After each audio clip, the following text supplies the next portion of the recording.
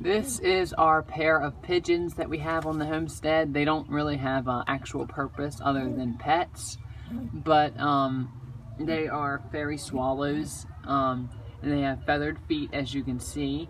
And they had their first baby of the year this year. They were sitting on 2 eggs, and the one didn't hatch, but they do have 1 baby now, and it's growing. Pigeons and doves both feed their babies with milk. They have crop milk, and they regurgitate it into the baby's mouth to feed the babies.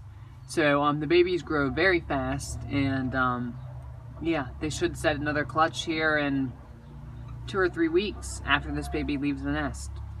So thanks for watching, guys, and have a great week. Bye.